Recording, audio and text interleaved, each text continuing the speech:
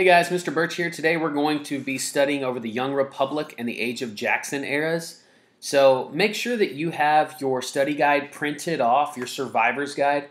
Get that printed off, have it beside you on your desk with a pen and or highlighter or marker, something to follow along and make notes as we go, because we're going to be talking about some things that may not be on the survivor's guide and some things that you might want to make some notes on.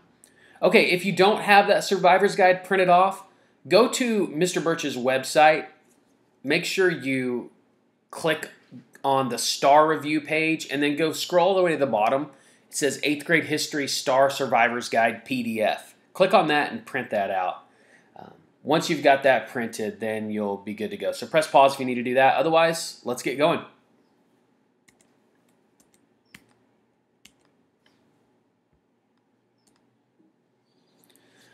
All right, so the Young Republic is just talking about the era at the beginning of the United States. Right after the Revolutionary War, we have formed our own government, our own United States, our own country, and that's what we're going to be talking about today. So the first few slides will be review, going over the packet together, and then the last slides, everything else we're going to be doing in the rest of the video, will be questions directly from STAAR tests. All of these questions that you'll see are the entirety, like every single STAAR question that's ever been asked over these two eras, okay? So there won't be a single STAAR question over these two eras that you're not going to see today. Okay, so I figured we need to start by talking a little bit about the U.S. government. So that was the beginning of our Young Republic, the government that we formed. So it was separated into three branches. The first branch is the executive branch. This is the President of the United States. The President has the power to veto legislation from Congress. That just means that when they send a bill or a law to his desk to sign into law, he has the option, or she has the option, to veto that law. That law then can get sent back to Congress, and in both houses can be passed regardless of the presidential veto. If 2/3 of the vote is in favor of the law, it will supersede the president's veto. This is a form of checks and balances. The first president was George Washington. This is noteworthy because we've seen this on the test before. In his farewell address, he encouraged Americans to do two things. One, not to enter into party politics, which, ironically, the two men in his cabinet under him, Alexander Hamilton and Thomas Jefferson, kind of formed some of the first party politics in our government. But he didn't want us to do that. And then secondly, he didn't want us to enter into any permanent alliances or treaties with other countries. He didn't want us to enter into these long-term alliances with other countries. He thought it would get us in trouble moving forward. Okay, so those are two things about George Washington and his farewell address. The second branch of government is the legislative branch. Elected officials from each state make up this branch, and it's called Congress. So if you hear legislative branch or Congress, same thing. Congress is separated into two chambers. These two chambers, separating them into two chambers is what we call the bicameral system. Bi, like bicycle, two wheels. It's called the House of Representatives and the Senate. Those are the two divisions of Congress. So this happened because of what we call the Great Compromise. There's a lot of compromises in U.S. history, so pay close attention. The Great Compromise was when we allowed the small and the large states to share jointly in U.S. government. And basically it just split the Senate into being a legislative body that has two representatives from each state. So every state is equal in the Senate. And then the House is made up based on each state's population. And that way the larger states, at least those with a larger population, have more representatives. If you have a smaller population in your state, you have less representatives. So it was kind of a compromise. All states are equal in the Senate. The larger population states have more representatives in the House. All right, the judicial branch is the third branch of the U.S. federal government. Judges in the Supreme Court make up this branch. There are 9 judges. Here's a couple of the famous cases that you're going to need to know that appear on almost every STAAR test. Marbury versus Madison. This was very early on in our country's beginning, so part of the Young Republic, and it established the precedent that the court would determine the constitutionality of laws. I know that's a big word, but this was otherwise known as judicial review. Judicial review is the idea that the Supreme Court are the ones that decide if the laws that the legislative branch creates are actually legal based on how our constitutional framework is set up. Another famous case that we see multiple times on the test is Dred Scott v. Sanford. This case decided by saying that slaves, Dred Scott, could not sue the government because they were only property. They were not people. And the judge that you might want to remember for this case is Judge Roger Taney. Very terrible case, of course. Eventually became overruled many years later, at least by different amendments. But this was just saying that slaves were not people or citizens of our country. They were property. A couple other governmental things here. 3/5 compromise was agreed upon to consider slaves as only 3/5 of a person when counting populations of slave states. So each slave counted towards the state's population, but not as a whole person. Again, another sign of how we treated the slaves in our country. Federalists wanted stronger central government. Anti-Federalists wanted more state rights and personal freedoms, and eventually led to the Bill of Rights. We talked about checks and balances. It's the idea that the three branches of government will keep each other from having too much power, to check each other, like the presidential veto, and balance each other, like if the legislative body wants to override a presidential veto, they have to have 2/3. And again, check each other or balance each other, like the judicial review process by the Supreme Court when they see a law that comes through legislative bodies and they say, well, this law is not actually adherent to the Constitution, so we can throw it out. All right, a little bit more here. The Bill of Rights. The first 10 amendments to the Constitution is called the Bill of Rights. So if you hear the Second Amendment, well, that's part of the Bill of Rights. Eighth Amendment, part of the Bill of Rights. 12th Amendment, not part of the Bill of Rights. The Bill of Rights is the first 10, okay? They were all introduced to our government simultaneously at the very onset of our government, when just within a couple short years after the formation of our Constitution. So the Anti-Federalists, that was a group led by men like George Mason and Patrick Henry. They strongly pushed for the rights of the people, and along with that, the signing of the Constitution, they eventually pushed for, and it eventually happened to where we got these Bill of Rights. So Patrick Henry and George Mason were responsible in a large part for the Bill of Rights. All right, First Amendment. This one is the one that we see most often on the test, so just remember this. There's a lot of amendments to remember. I recommend that you look over them, but this one is the one that we see most often. Freedom of the press, that's part of the First Amendment. The press is news agencies, anybody that's going to talk about the news for our country, right? Freedom of press, that's First Amendment. Freedom of speech, freedom of religion, freedom of assembly, that just means you can gather together, you can assemble. And freedom to petition, that means you can argue against our government or petition them for something. Those are all part of the First Amendment, which is the first of the 10 Bill of Rights. All right, during George Washington's presidency, Thomas Jefferson, which was the Secretary of State, and Alexander Hamilton, Secretary of Treasury, they were the two that ended up forming what kind of became party politics that George Washington spoke out against. But Alexander Hamilton being the Secretary of Treasury, Treasury meaning he dealt with the finances and money of our country, his plan for the U.S. federal government to take on the debts of the states. After the Revolutionary War, George Washington found that our country was completely debt-ridden because of the war. Well, each state had debt, and Alexander Hamilton's idea was for the federal government to take on the debts of the states. He also wanted to form a national bank. So a compromise, again, was reached. The capital of Washington, D.C., or the capital of the United States, was moved to Washington, D.C., which was in the South, technically.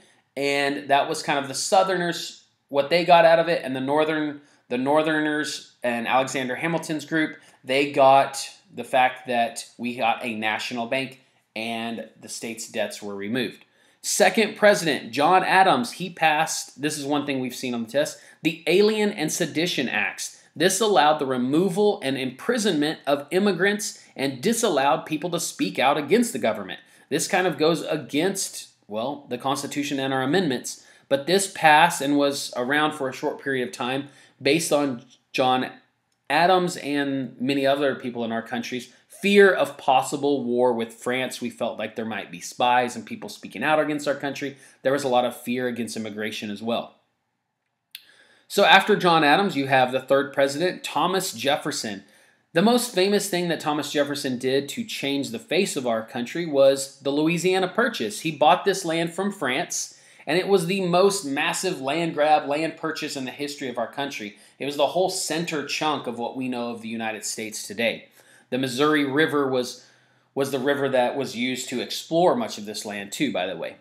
So the War of 1812 happened shortly after we are this new young country. We've already won the War of Independence or the Revolutionary War from Great Britain.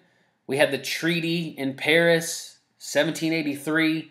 Well, by 1812, tensions had risen between the British and the Americans again, and a new war had broke out called the War of 1812. British stopped shipping products during this war to the United States for the most part. Great Britain was a leader in the Industrial Revolution at this time, and they produced things like glass, lead, paper products, all kinds of textiles, which textiles just means cloth or interwoven fibers. So anything that wasn't a simplistic handmade item made in the United States, most all of that was purchased from Great Britain. Well, when we're at war with Great Britain, we can no longer purchase these products. So this kind of forced America into an industrial revolution even further than they had already been. This forced the United States to produce more of their own products. It kind of helped us in the long term because we couldn't get them from Great Britain during the war. We ended up in the North mostly producing more and more factories and industry. All right, let's talk a little bit about a couple main topics that we always find on the test, and then also immigration. So the Monroe Doctrine. The Monroe Doctrine came about during the Young Republic time in American history. This is the idea from President Monroe that no European countries, and it actually expanded later and later, but no European countries were allowed to come into the whole Western Hemisphere. That's all of North America, not just the United States, and all of Central and South America. What that means is that we made this doctrine, this belief system, this proclamation to the world. No European powers can come and colonize or create their own countries within the Americas. We were going to be the protector of the Western Hemisphere, or owner of the Western Hemisphere, however you want to look at it. That's the Monroe Doctrine. Okay, and we need to make sure we clarify between that and manifest destiny.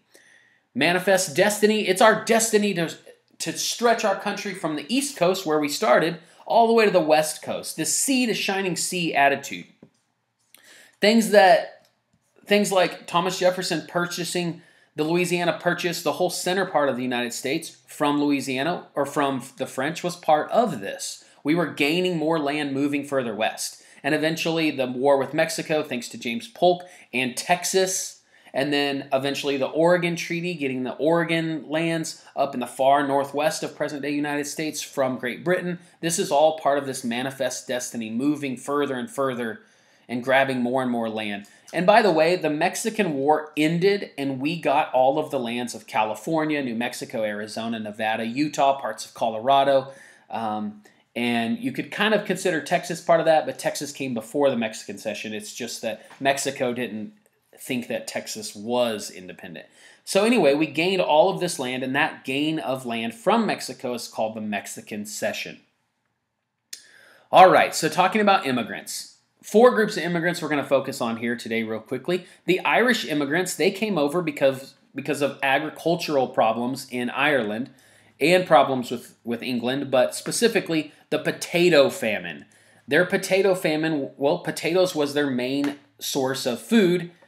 With a massive famine just means that they had disease in their crops and they couldn't grow any more potatoes or healthy potatoes, so they were dying of starvation. Many of the Irish immigrated around the 1820s, and hundreds of thousands of them came mostly to the northeastern part of the United States, some to the Midwest, but most of them in the Northeast, and they migrated usually to cities and urban areas, and a lot of them worked in factories, a lot of them worked in canal building and and things like this in the Northeast. Okay, Chinese immigrants, they were complete opposite side of the country. They were on the far west. So if you think of the West, there's a lot of mining, there's a lot of expansion, the growth of railroads. Many of the Chinese immigrants worked in these fields, working on things like, the thing that you probably need to remember most is that many of the Chinese immigrants, not all, but many, worked on the railroads in the western states, specifically California. That makes sense because the Chinese came from the west, so they landed on the west. The Irish came from the east, and they landed on the east. Another group of immigrants were the Germans. Throughout the expansion of the U.S., they were coming quite consistently, starting kind of, especially from 1820 onward. The test has in the past asked about very specific things about German culture, but one thing to note about German culture is a lot of them settled in the kind of middle, what used to be the middle colonies, a lot of them working in agriculture and farming and things. And then African slaves were another form of immigration. They were forced immigrants. They didn't come willingly. They were kidnapped and brought here and sold in a triangular trade between America, Europe, and Africa. So most worked on farms and plantations in the South, working to harvest cash crops, cotton, tobacco, sugar, rice, indigo, mostly king cotton. Some slaves escaped using the Underground Railroad to travel north to the Free States and then later Canada. All right, so talking about the age of Jackson. Andrew Jackson was a common man and became president in 1828, thanks to the recently expanded voting rights by lowering property taxes or property requirements and poll taxes. All this meant was Andrew Jackson, he actually ran for president in 1824. He didn't win the vast majority of the votes, but he did win more votes than any other presidential candidate in 1824. However, because he didn't win a high enough percentage, it went to the House of Representatives. They voted for another man to become president. Andrew Jackson felt like he got shafted in the deal.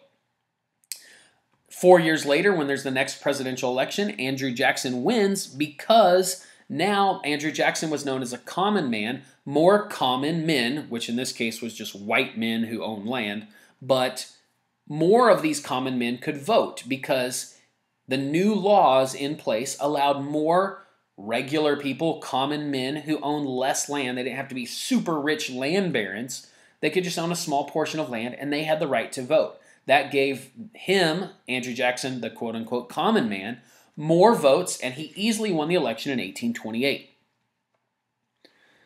Okay, one thing to remember about Andrew Jackson was he stood up to men very strongly. He was a very bullheaded, strong-willed president. He overruled Supreme Court in some matters, specifically the Supreme Court ruling of the Cherokees in Georgia. He told them that, I don't care what the Supreme Court says, we're doing it my way, which ended up leading to the Indian Removal Act. That was Jackson's basically forcing the Indians or allowing the forcing of Indians from their homes in the southeast, so places like Georgia and Florida, forcing them from that land over to Oklahoma, you know, the state right above Texas. At the time, it wasn't a state, it was just territory. So this journey that eventually forced the Cherokee, mostly from Georgia, the Cherokee, Georgia, Florida area, the Cherokee had to be forced from their lands, and they went in the dead of winter, crossing the Appalachian Mountains, going all the way over to Oklahoma. This was called the Trail of Tears because many of them died and starved along the way. The reason they wanted this land, the federal government, is because the white people wanted this land, the white Americans, they wanted this land for natural resources, good agriculture, gold was discovered. They wanted to gain wealth off the land. Okay, another thing about Andrew Jackson, the famous thing here, is the nullification crisis. There was a lot of taxes that were very difficult for the southern states at the time. Specifically, South Carolina did not like these higher taxes. They were federal taxes that impeded economic growth in the South, or they claimed that it did. So South Carolina wanted to nullify, which just means to negate or take away or remove this tax. They felt that it was an unfair tax, so they decided to nullify it.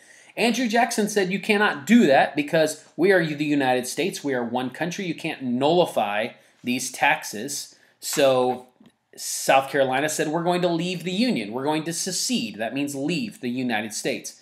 as they eventually did many years later during the Civil War.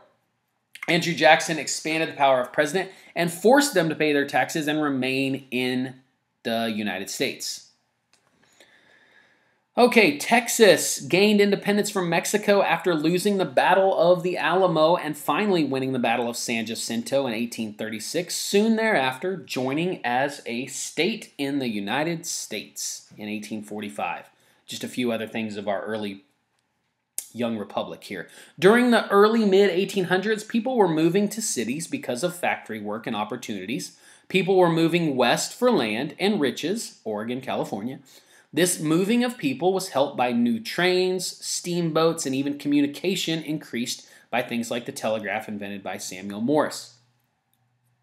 The thing to realize here is every time we built a canal, every time there was a new invention like the trains or the steam engine leading to the steamboats, all of these things expedited or speeded up travel, making travel easier, communication easier, travel faster and more efficient, which means that the costs and the prices went down because these new technologies made things faster and easier. So it made the prices go down. Okay, in the north, we just need to remember that there was a lot of factories, numerous fast-flowing rivers, and cities. In the south, plantations, fertile soil, cash crops, and slavery. And in the west, expansion, mining, minerals, ore, and then because of the expansion, new states. Quick overview of the timeline. I'm going to go through these quickly, so just stick with me. If you need to pause and make a note or kind of think over it for a moment, go right ahead. So 1787, the Constitutional Convention convenes in Philadelphia, and we decide the new structure for the nation, beginning the work on the Constitution and the Bill of Rights. Okay, and then in that same year, the Northwest Ordinance, we see a question on this every test, by the way. It's just how we established how new states would be inducted into the Union. Okay, that's the Northwest Ordinance, how new states would be formed into our country. 1789, George Washington becomes the first president. 1790, the U.S. Constitution is ratified, means that it's signed into law, and establishes a new foundation for our country. That's kind of the framework of our country, right? The Bill of Rights is added to that very shortly after. Think of the Anti-Federalists were the ones who pushed for that, guys like Patrick Henry and George Mason. The Bill of Rights is the first 10 amendments. And then, so just a couple years later, in 1793, Eli Whitney invents the cotton gin. Gin, just short for the word engine. It's a cotton gin. Well, it was used to speed up cotton harvesting, or the cotton processing, really. By the way, the cotton gin increased the quote-unquote need for slaves and the profitability of slaves because you could produce more cotton. So if you could get more slaves to pick more cotton, then you could produce more cotton, and then they would ship that off to the northern factories and the textile mills, and they would produce cloth out of it. So that the invention of the cotton gin increased the demand for slavery. Second President John Adams in 1798 signs the Alien and Sedition Acts, limiting the rights of immigrants and limiting the rights of speaking out against the government. Kind of restricting free speech, which is the First Amendment, by the way, because of fears of war with France. 1803, Marbury versus Madison was the Supreme Court case that established judicial review. We remember that judicial review means that the court decides what laws are and what laws are not constitutionally correct. And also in 1803, Jefferson arranged a payment for millions of acres from the French for $15 million in what we call the Louisiana Purchase, largest land grab of U.S. history. 1812, that's the War of 1812. Kind of easy to remember that date, I hope. Fighting the British leads the U.S. to build more industry and factories to produce our own goods. Well, the war ends with the Treaty of Ghent in 1815. By the way, during that war, the British actually invade the United States and actually end up burning down part of the White House. The Lowell textile mills and factories in 1814. So Lowell was a man who started these textile mills. If you remember, textile is just cloth or spun woven fabric.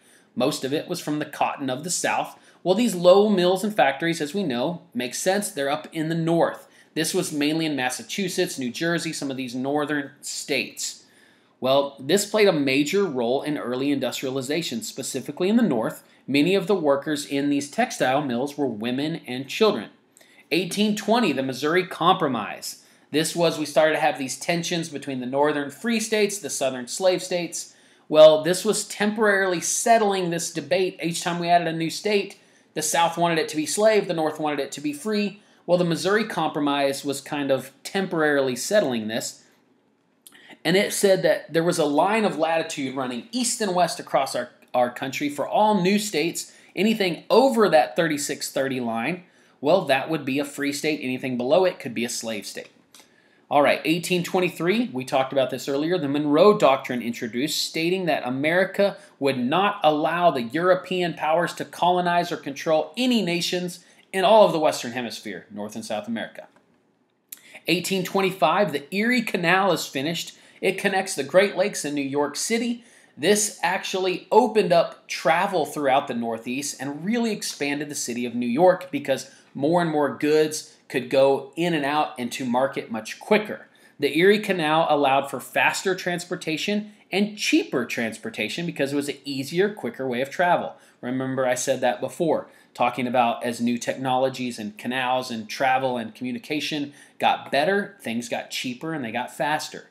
1829, Andrew Jackson wins presidency. Remember, he's a common man. Thanks to the voting rights expansion, he won because more common men could vote for their common man, which was Andrew Jackson. Remember, he pushed against the Supreme Court, and we're going to see a couple other things he did. First of all, the Indian Removal Act. That moved the Indians from the native lands in the southeast, and it forced them to the Oklahoma Territory, so that whites could use the land for agriculture and natural resources. This eventually, because of the Indian Removal Act, led to the Cherokee having to leave, and then we call that journey that they took where many of them died and starved. It was a terrible, tragic journey. We call it the Trail of Tears. It kind of makes sense, the name there. Nullification crisis. That is, if you remember, when South Carolina said, look, we don't like these taxes. We want to repeal, nullify. We want to end these taxes. And Andrew Jackson said, no. As the President of the United States, you cannot leave and become your own separate state because we are a United States. They threatened to rebel. Jackson stopped them.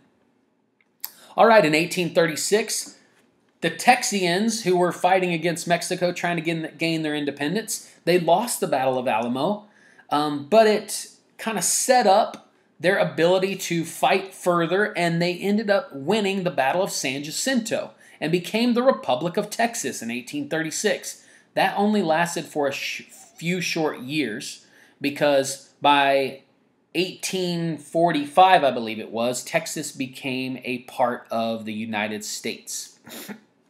They joined the Union. But for about 9 years, they were their own country. Panic of 1837.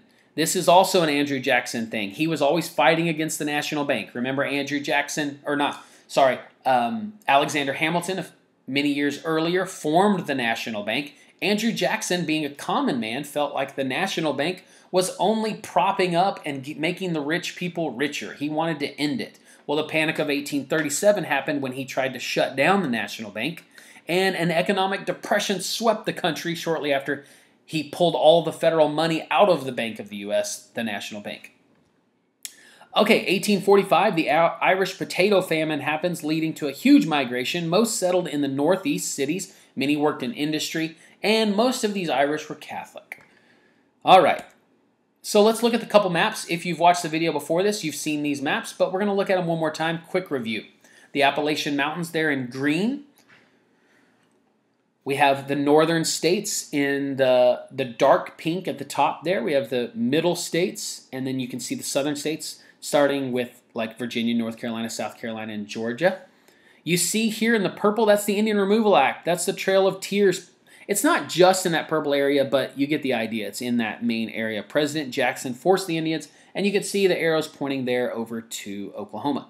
The Ohio River Valley right there, that's the area that we talked about in our last lesson. British fought the French for the French and Indian War to gain that land. Also, by the way, if you can see my mouse up here, the Erie Canal connected the Great Lakes up here all the way down to New York City. Okay, this part's important here. The Northwest Ordinance, we talked about that at the top. It set the standard for inputting new states into the U.S. We also talked about Texas's independence from Mexico. It became its own country. They joined as a slave state, by the way, in 1845.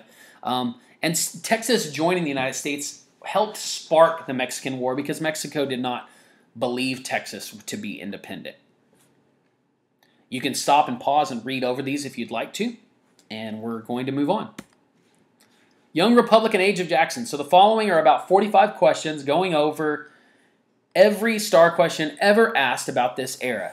We're going to move quickly, so if you need to pause at any time in order to answer it yourself, like if I'm going too fast for you, I completely understand. I do want you to participate. Don't just sit back and watch. As I read the question, try to find the answer yourself. I'm going to be going much faster than you would on the STAAR test. You have 4 hours on the STAAR test. Please take your time. But we're going quickly here so that we can compress this into one video review session. One last thing before we start. On your STAAR test, when you're doing test questions, you want to eliminate the answers that you know are wrong. Eliminate the wrong ones. Now you're left with hopefully maybe just a 50-50 chance. Hopefully even better than that. You've eliminated the wrong ones and you know what the right answer is. But on this, as we're going today, it's going to be rather fast. You may not have time to do that if you don't pause it. All right, let's get going. Which problem did George Washington encounter when he became president?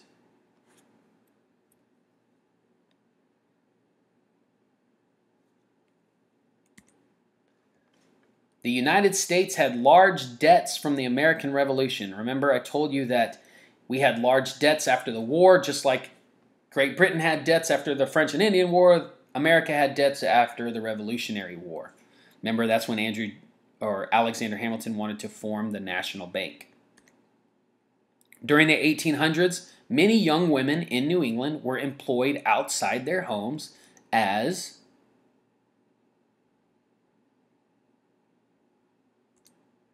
cloth weavers in textile mills. With the growth of industry before and especially because of the War of 1812, industry in the North, all these textile mills spinning cloth and taking the cotton from the South up into the North into these mills and making fabrics, a lot of women and even some children worked in these textile mills. Again, if I'm going too fast, right after I read the question, hit pause. That way you have time to scan and decide the answer on your own before I go to it. After the end of the Revolutionary War, states were eager to expand into newly available territory. The states of New York, Connecticut, Massachusetts, and Virginia argued over competing claims to land west of the Appalachian Mountains. The conflict was addressed by the Northwest Ordinance. Remember, the Northwest Ordinance is the way that we decided how we were going to introduce new states into the Union. So that's how we decided this matter, the Northwest Ordinance. Gold was discovered on Cherokee land. Georgia annexed Cherokee land and abolished the Cherokee government and its laws. The Cherokees refused to move from their land. One attempt to resolve this issue without violence involved which action?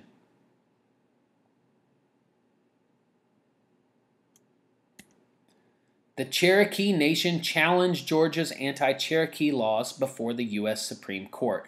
Remember, I told you that the Cherokee went to the Supreme Court to try to resolve this, but in the end it did not matter because Andrew Jackson, who was the president at the time, overruled the Supreme Court decision, and he ended up removing the Indians thanks to the Indian Removal Act regardless. So he kind of stretched the powers of president, overruling the Supreme Court.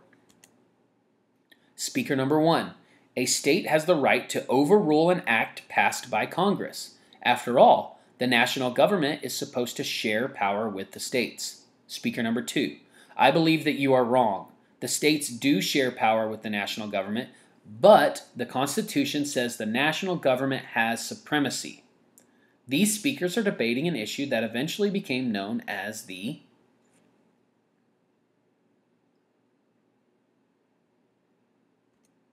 nullification crisis.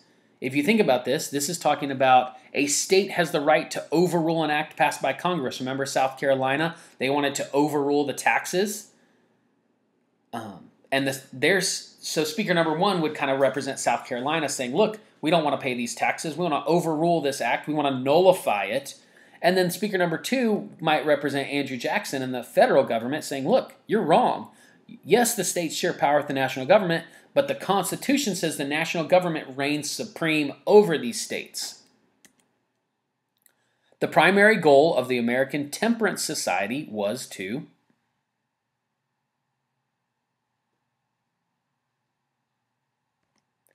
decrease the consumption of alcohol.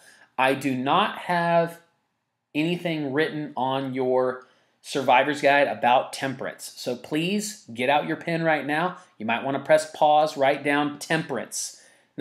Anything about temperance that you're going to see on the test is related to the temperance movement, which was people saying you should not be drinking alcohol, or you should very much limit your drinking of alcohol. Temperance movement, limiting the consumption or drinking of alcohol. It also got women very much involved in social reform. We have a map. We see Seneca Falls. A tourist would most likely go to the location shown on the map to visit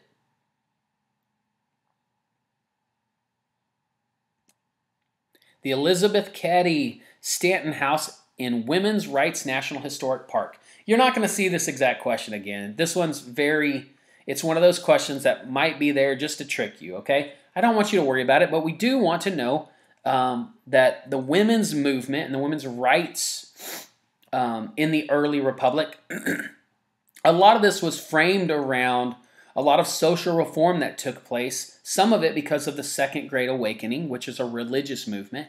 And then what this did is it got people to be involved in social changes, things like the temperance movement, which again was telling people to stop drinking as much alcohol. All right, after the War of 1812, thousands of settlers and immigrants moved to the western frontiers of the United States in search of farming and business opportunities. In response, the government began building roads. The transportation network was intended to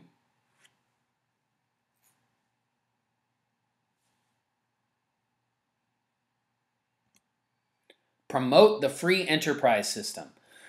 Okay, this one again, you don't see free enterprise on your study packet. So you might want to make a note. Free enterprise system is just an economic system where people, businesses, and customers and those producing and purchasing products or business services, they interact freely. Doesn't mean that everything is free. It just means that they interact freely. Nobody is limiting or restricting how business is played out. So the idea here is that the United States was helping produce roads and travel and remember the telegraph system so that we could have this free enterprise system and people could interact and participate in business and promote economic health in our country. So if you needed to pause that to write it down, do that. And then we'll get started here.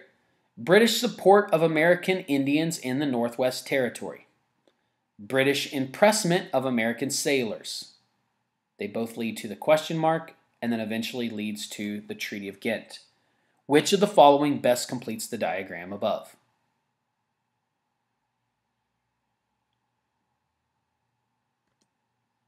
That's the War of 1812.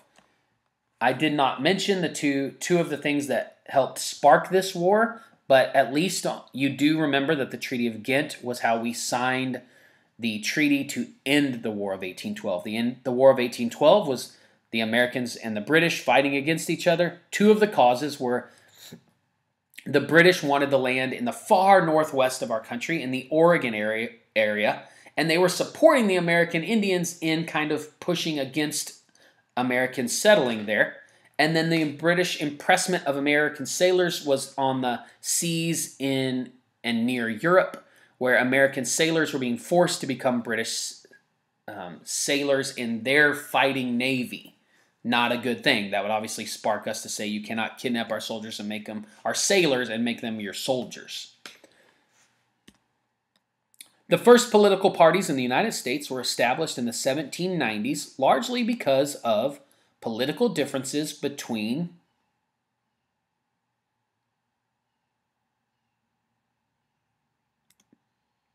Thomas Jefferson and Alexander Hamilton. Remember, they were both differing on their opinions as they were cabinet members under our first president, George Washington. Alexander Hamilton wanted a national bank, and he wanted the federal government to take on all the debts of the state. Thomas Jefferson was more agrarian. He was thinking more that most Americans should be farmers, and there should not be a big, massive government and big governmental power. Which of the following was a defining characteristic of the era of good feelings?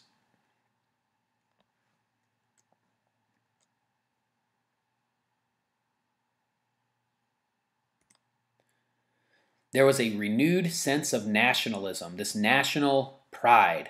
This happened, the era of good feelings was right after the War of 1812. We won the war. There was kind of this sense in our country that, hey, we're going to make it. We can do this. I did not put that on your notes. You might want to write that too. Era of good feelings, right after the War of 1812. That period there where Americans were like, wow, we really are a national power or a world power. We are significant. We're an American nation. How did the plantation system influence the economic development of the United States?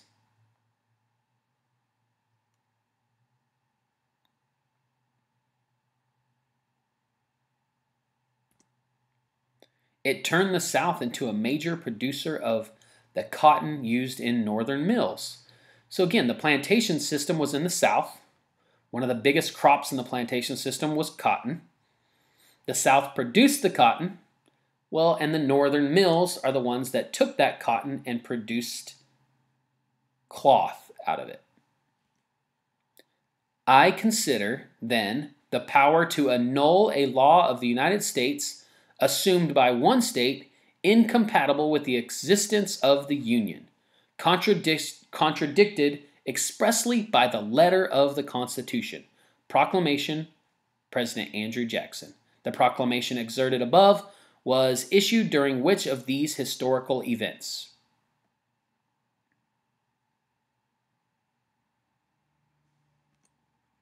Even if we don't understand anything about this sentence, we can use process of elimination to understand that President Andrew Jackson was the president during the nullification crisis. But let's break it down here. It says the power to annul, nullify, annul. You see that connection there. To nullify a law, think about South Carolina wanting to nullify the taxes that were imposed upon them. And he's saying here, the power to annul a law of the United States assumed by one state, we know what state that is, South Carolina, is incompatible. It does not work with the existence of a union, the United States. It's contradicted. It's completely spoken out against in the letter of the Constitution. So he's saying the Constitution says it's illegal to nullify a law of the United States. That's Andrew Jackson speaking out against the nullification crisis. Which of these best summarizes the Monroe Doctrine?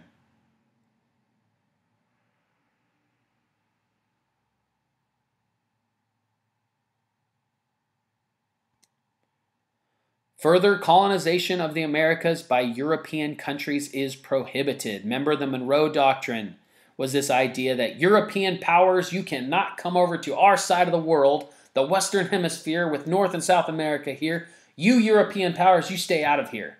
Don't come over here and try to colonize or take control of pieces of land in our side of the world. We prohibited that. Finally, in the summer of 1842, after 7 years of desperate warfare, an agreement was reached with the few hundred remaining Seminoles, allowing them to live in southwest Florida. John and Mary Lou Missel, A Short History of the Seminole Wars. What led to the conflict referred to in this excerpt?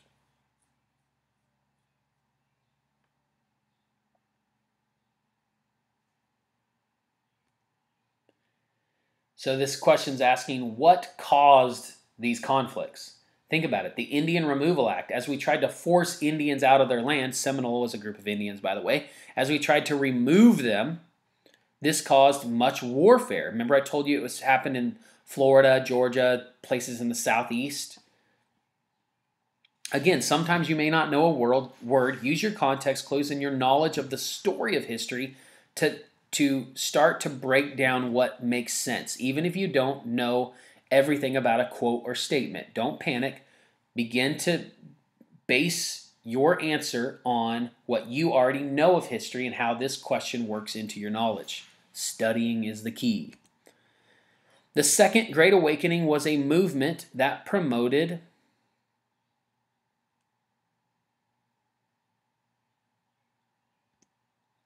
spiritual revival and the need for social reform. If you're not sure on this one, I didn't put it on your notes, write it down somewhere. Second Great Awakening. It was a spiritual revival, a Christian revival that swept much of the American states. And what it did is it led to the people wanting to do social reform. Remember, one example of social reform was the temperance movement, which was speaking out against alcohol consumption. How did the War of 1812 affect the U.S. economy?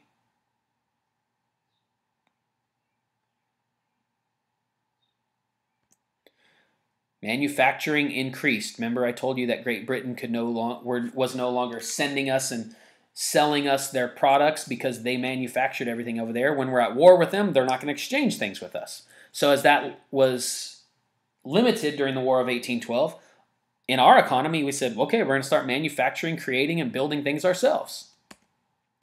In 1832, the Supreme Court ruled that Georgia did not have legal authority over the Cherokees living in the state. President Andrew Jackson responded to this decision by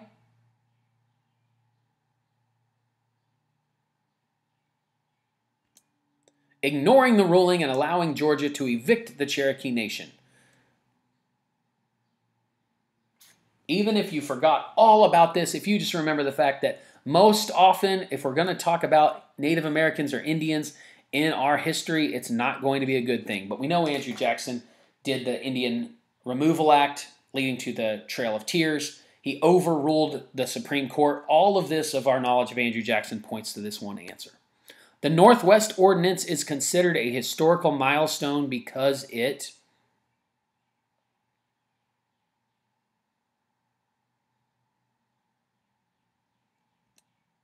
established a method for admitting new states to the Union.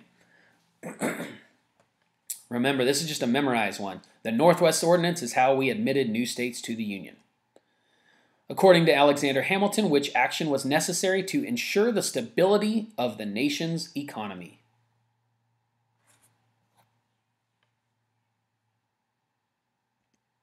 The establishment of a national bank. Remember, Alexander Hamilton and Thomas Jefferson were both cabinet members under the first president, George Washington. Thomas Jefferson later became the third president, but Alexander Hamilton never became president. Alexander Hamilton was the man who he and Jefferson kind of split into different parties later on for our political parties. But Alexander Hamilton was really pushing to take on the state's debts and establish our own national bank. Relocation of American Indians in the 1830s. Then you see the map there, all these arrows pointing from the southeast over to Indian Territory is what they're calling it up there. What was a major reason for the federal government's involvement in the relocations depicted on this map? To acquire valuable agricultural land and natural resources.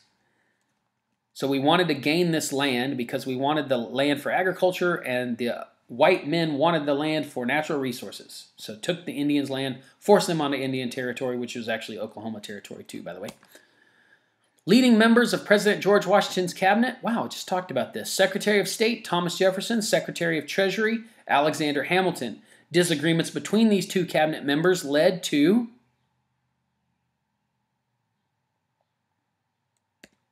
the establishment of the first U.S. political parties. If you didn't know this one, then you weren't paying attention to the last question because I already talked about this.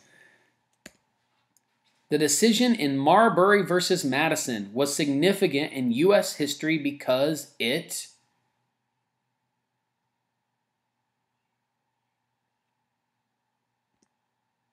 established the practice of judicial review by the Supreme Court. Remember, Marbury v. Madison.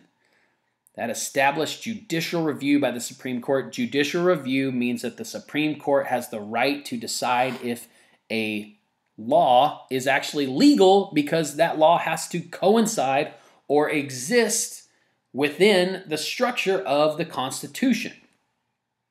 The Whiskey Rebellion, the Bank of the United States, the Alien and Sedition Acts, Marbury v. Madison. This list provides examples of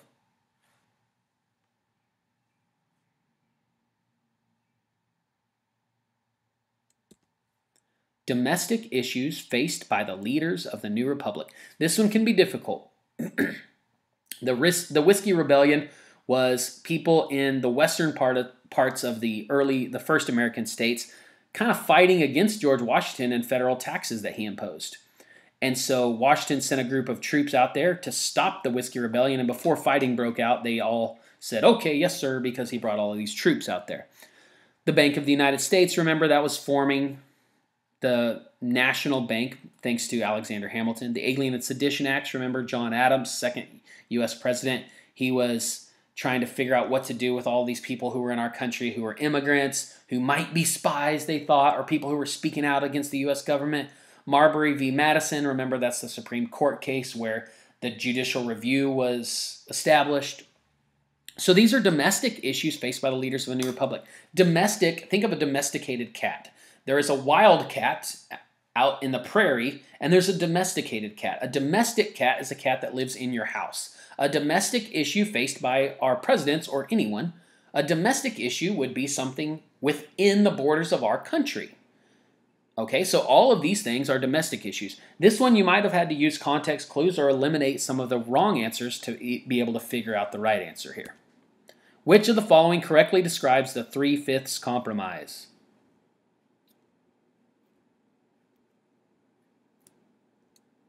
A portion of the slave population was counted for legislative representation.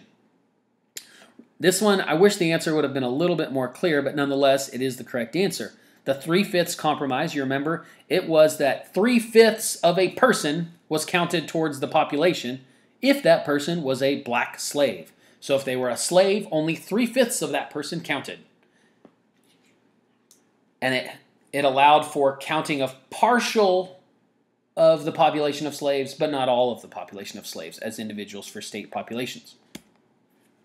Which box lists some results of improved steamboat technology in the United States as of the mid-1830s?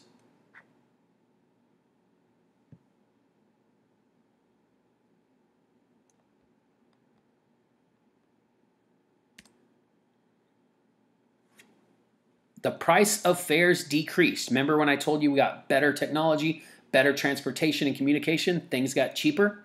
The tourist industry developed. We didn't talk about that, but think about it. The better transportation, the more people can get out, things are cheaper, and they can become tourists. The cost to transport goods decreased. It's cheaper and faster to move things further. Well, the price of those things will become cheaper. The numbered river on this map played a major role in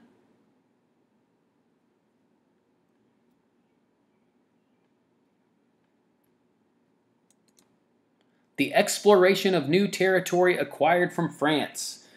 Number 1 is where that river is. That's the Missouri River. It connects into the Mississippi River, which is the river immediately to the east of it up there north. That's the Missouri River. The Missouri and Mississippi Rivers combined are the largest river in our country. The Mississippi River technically is the longest. But this is the Louisiana Purchase territory. It's that whole swath of middle area of our country purchased by Thomas Jefferson from the French in 1803, gaining the largest portion of land in our country's history at one time for only $15 million, which I think is kind of a steal. His foresight. And you've got the picture. Below that it says, Europe, you're not the only rooster in South America. Uncle Sam. I was aware of that when I cooped you up. The U.S. foreign policy illustrated in this cartoon was intended to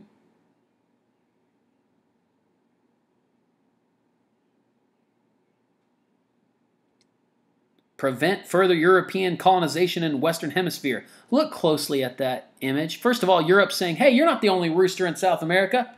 And then Uncle Sam saying, yeah, I knew that, but I cooped you up. So it's saying, what's the foreign policy illustrated? If you see there, it says Monroe Doctrine. Monroe Doctrine is what this policy is. Even if it didn't say that, we understand the concept because the Monroe Doctrine is the doctrine that says, Europe, you can't come to any parts of the Americas and take any land. That includes South America. The presidential election of 1824. Andrew Jackson won the most votes in the Electoral College, but he did not have a majority. Under the 12th Amendment, the decision was turned over to the House of Representatives, which elected John Quincy Adams. Jackson's supporters called Adams' election the result of a corrupt bargain. What was one effect of these events on the 1828 presidential election?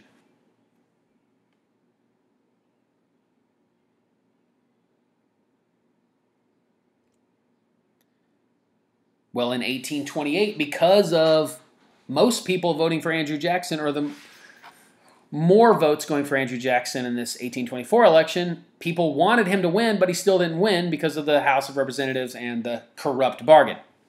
Well, voter participation increased in 1824 or 1828 afterwards because more people were there to vote for President Andrew Jackson. Remember, I told you that they had made the laws a little bit more lenient about property ownership as well, and that helped get the common man, Andrew Jackson, voted by the common man, voted him into president. What was one major effect of the Second Great Awakening?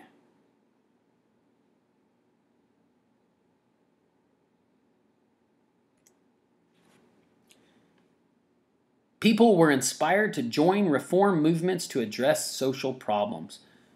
The Second Great Awakening, don't even worry about the first one. I've never seen it on the test. The Second Great Awakening was in the early 1800s, started actually in the late 1700s, throughout the early 1800s.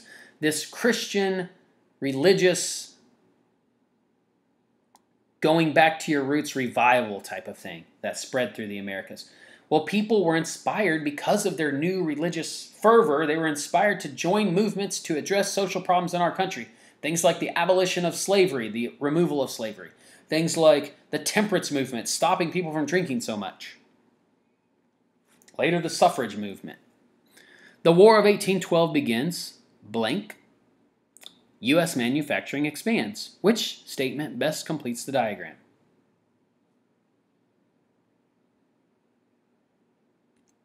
The supply of British goods decreases. The war begins, British stuff, because we're fighting the British stop sending us as much stuff, so the British goods decreases. Then we begin to increase our manufacturing. Which shaded state was the main destination of American Indians forced to relocate as a part of the Trail of Tears? That'd be Oklahoma Territory. It's Oklahoma today. At the time, it was just territory. Indians were moved from the southeast up to Oklahoma Territory. How did the War of 1812 most affect the U.S. economy? Disruption in trade contributed to domestic industrial growth. Remember, we said domestic is within our own borders.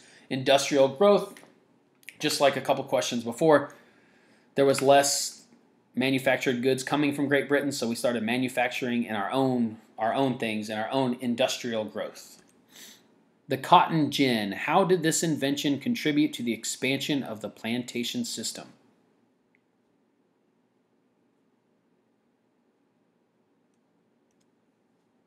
By increasing the profitability of slavery. Remember, I told you earlier that because of the cotton gin, we could produce more seedless cotton. We could get the seeds out of the cotton faster. So if there was more slaves to pick more cotton, you could produce more cotton, ship it up north, and so it became more profitable to have more slaves because you could have more cotton. The more slaves you had, the more money you made, thanks to the cotton gin. Daughters of Temperance, Women's Christian Temperance Union. How did the growth of these organizations most affect the role of women in U.S. society?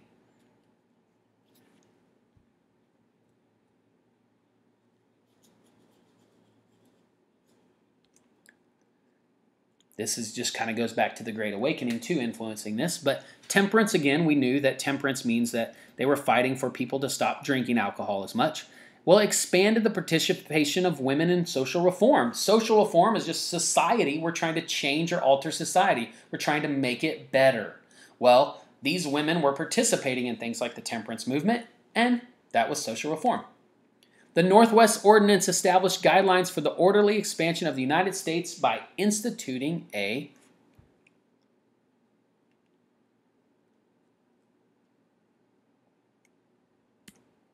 This one's a straight up question and answer. The Northwest Ordinance was a process through which states could be added to the Union.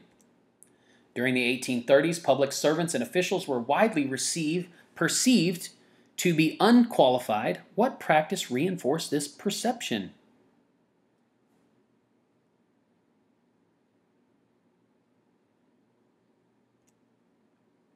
The president rewarding political supporters with appointments to desirable positions. Only question I've seen on this on any STAAR test, but it might be on there again. Just think about how things happen today. Somebody helps you get into the presidential office, then you try to help them out. Well, this kind of was going on back then. It's going on today. And people were thinking, these public officials and public servants, they might not be qualified. They might have just got that position because they helped so-and-so get into such and such position. The 12th Amendment established a new process for choosing a president and a vice president. The purpose of this amendment was to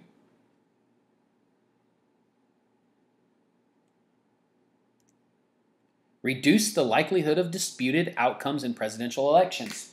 So it's to keep there to be this questionable situation of who the president and the vice president is, because at one time it was the one with the most votes became president, the one with the second most votes became vice president.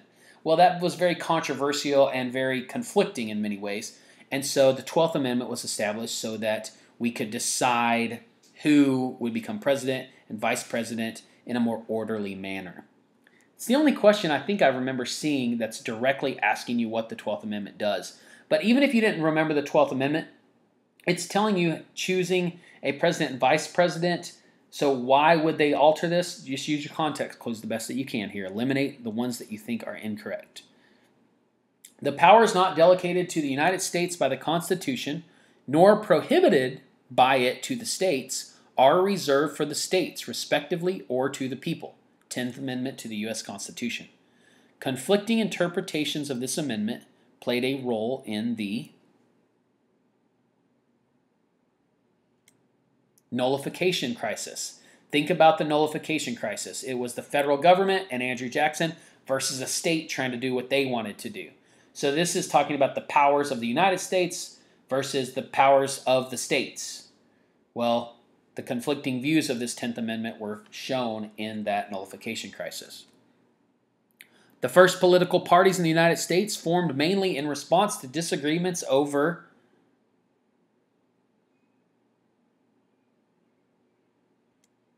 that's the extent of federal power. Remember I told you had Thomas Jefferson on one side, you had Alexander Hamilton on the other. One saying that there should be more federal power, that's Alexander Hamilton. One saying that there should be less federal power. But also think about the anti-federalists before them, Patrick Henry and George Mason. They were saying that, look, the federal government shouldn't have so much power. And then other federalists were saying, yes, they should have more power. Regional economic activity in the United States in the early 1800s. You have the Northeast produced manufactured goods. The Midwest supplied food resources. The South provided raw materials. What was one result of these regional differences?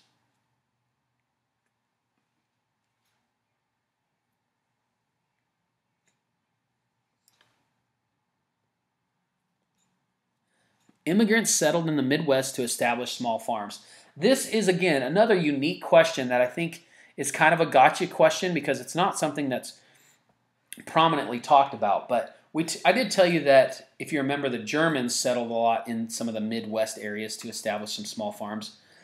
Again, what you need to do here is look at these other examples and eliminate the wrong ones. Even if you didn't know what the right answer was, all the rest of these don't make sense. They are wrong. So that leaves you with only one answer that can be right.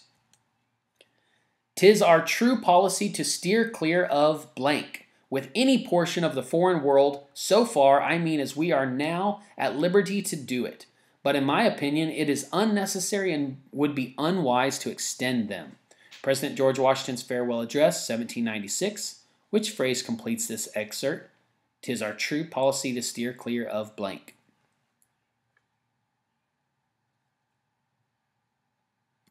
Remember I said George Washington wanted to steer clear of permanent alliances with any portion of the foreign world. He didn't want these permanent alliances. In Marbury v. Madison, the Supreme Court established a principle that would eventually be used by all courts to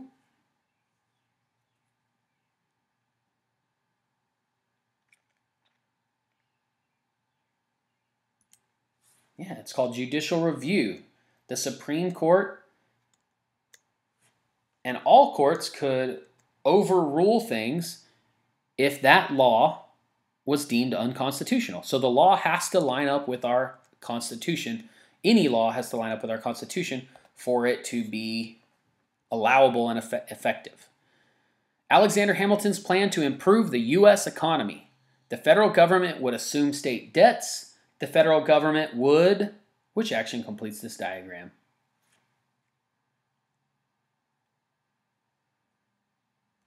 Yeah, Alexander Hamilton. The federal government would establish a national bank.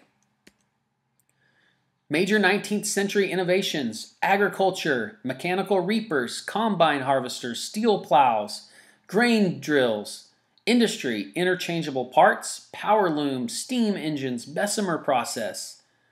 The innovations in agriculture and industry resulted in